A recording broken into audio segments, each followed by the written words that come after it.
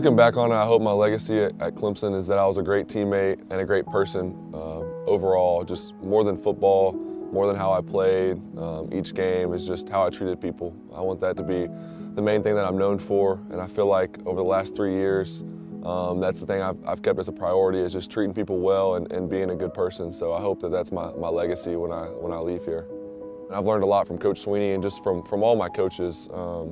Really just Coach Streeter, the offensive coordinator, Coach Elliott, all the position coaches, support staff, everyone has been so good to me and treated me like family since I've gotten here, and that faith aspect has really been the most important thing in my life. To all my teammates over the past 3 years, it's been the most fun ride I've been on. I'll look back at these 3 years and have the best memories, winning a national championship, winning a lot of games, and just not even that, but just more so all the little moments, being in the locker room, being in practice, spending every day together, and just having those memories of just us laughing and cutting up and just enjoying life together. Those are things I'll remember forever.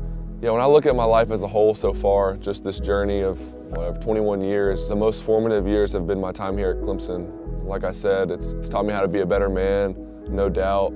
And that's the biggest takeaway, really. Obviously, it's made me a better football player, but that's kind of secondary to what it's taught me about life. And I really feel like I'm a man now, and I'm ready to take on those challenges, and just super excited for life ahead. The best is always yet to come, but man, I'm grateful for Clemson, and I'm going to miss it. But I just want to say thank you to everyone that's supported Clemson, all of my Clemson family, whether that's fans, my teammates, my coaches, and my immediate family. I mean, I just am so thankful for you guys. I wouldn't be who I am if it wasn't for y'all. There's so many people that have helped raise me up, and I can't wait to see what God has next for us. But my time here has been amazing, and I'll be a Clemson Tiger forever.